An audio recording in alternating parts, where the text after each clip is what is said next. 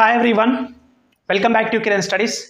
So today we are going to discuss very important rule and important logic to crack multiplication of two numbers.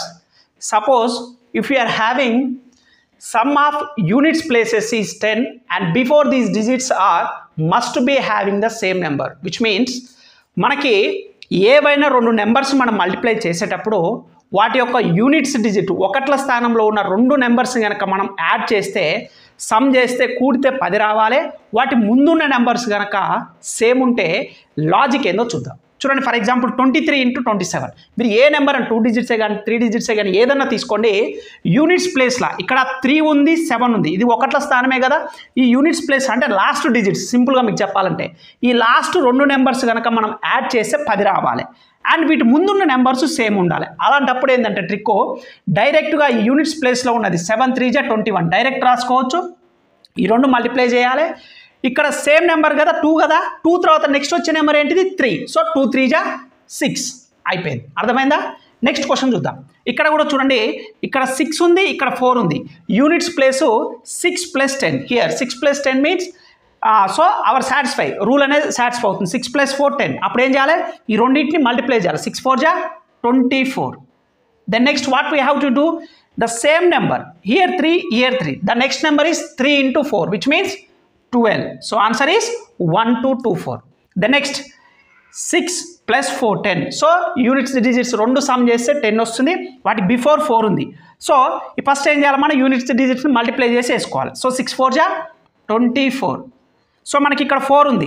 Next number ఏంటి 5. ఆ రెండు multiply చేయాలి. So 4 5 × 20. The next number 9 ఉంది 1 ఉంది. So 9 + 1 10. So some అనేది 10 వస్తుంది.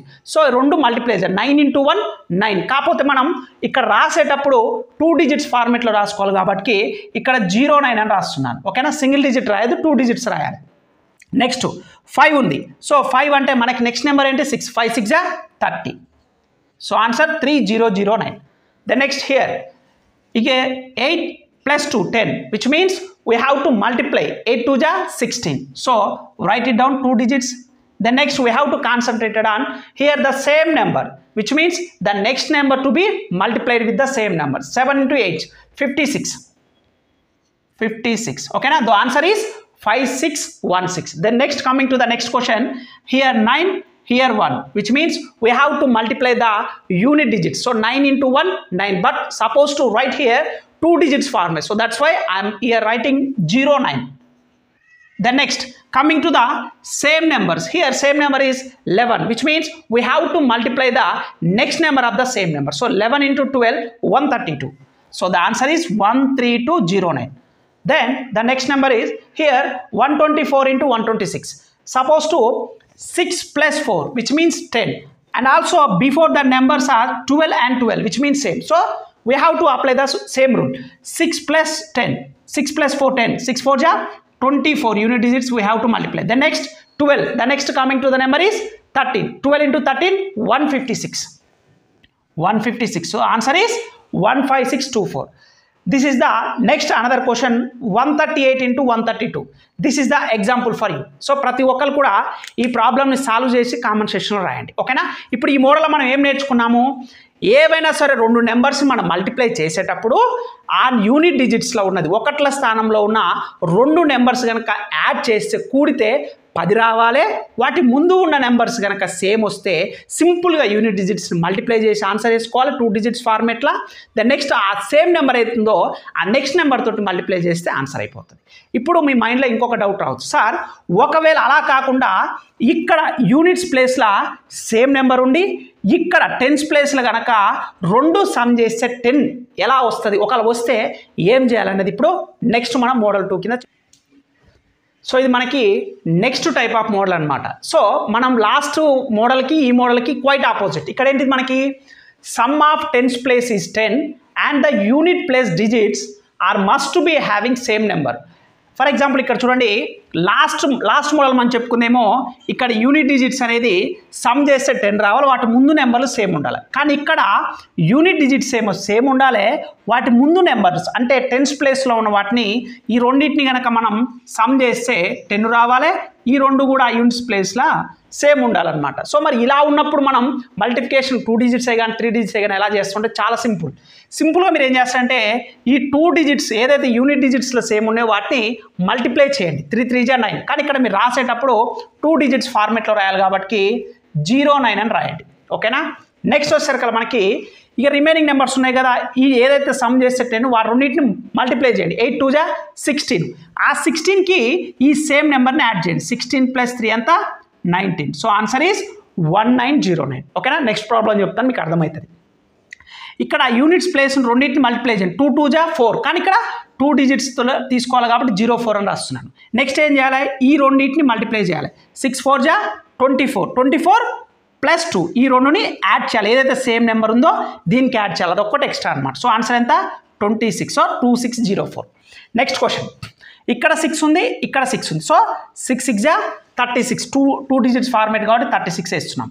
ఇక్కడ మనకి 10s ప్లేస్ 2 సమ్ చేస్తే 10 వస్తుంది, కానీ మల్టిప్లై చేయాలి. 7 3 జా 21. 21 + 6 ఈ సేమ్ నెంబర్ని యాడ్ చేయాలి. అప్పుడు ఏమైతే 27. So 2736 is our required answer.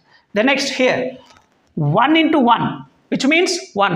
We have to suppose right here 0 1. Why? Because we have to suppose to enter 2 digits format. So that's why I'm writing here 0 1. Then next 8 into 2 16. 16 + 1 17. So answer is 1701.